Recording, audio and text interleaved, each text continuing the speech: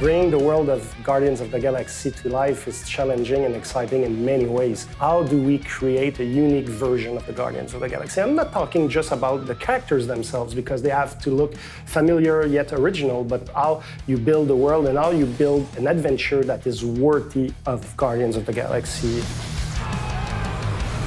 What was really fun for us in building our story is that Marvel said, it's your own take, do your own version. So although we stuck with the characters that the fans of the movies are going to recognize, we were able to envision them in our own universe with our own story. When you start the game, the Guardians are quite a new team. They've been together for about a year. And at that point, they're more like a group of mercenaries than real heroes. It's kind of this awkward band of misfits that grow as a team, they grow as a family, and at the end, they really become the true Guardians of the Galaxy. Guardians of the Galaxy is happening in a futuristic world with spaceships and cities. Ray tracing will give more life to the environment, which is a central part of our game. The usual technique that we use in games is called screen space reflection, or SSR, which uses the information that's currently on screen to reflect, but only what's visible. So what ray tracing enables us to do is have this representation of the entire world, including what's off camera, and then we can put that into the reflection. And this way it gives a lot more life to the environment and keeps us connected. We wanted to make players feel like they're traveling into this fantasy version of space, to have like those poppy colors that put a smile on your face. And every planet or space station, we really wanted to feel unique. We really wanted to embrace the Guardians of the Galaxy vibe.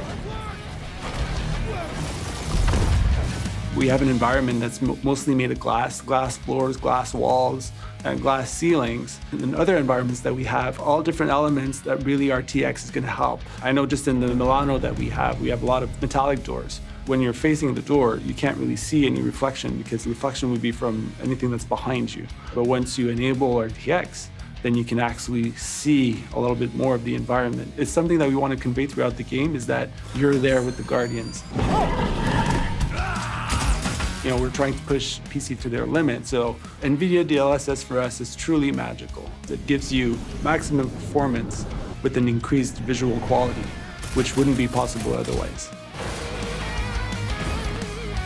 I think it's all about kind of immersing you into the world and making you feel like, wow, that looks like really insane and everything. It's reflective, it's this, it's that, and to me it's just all about immersion.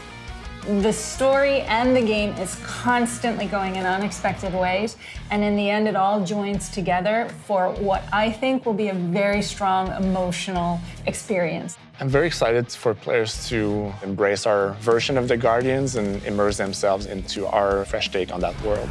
United in the light of belief, all suffering, all grief will end. This is really embarrassing. You have something on your face. My what?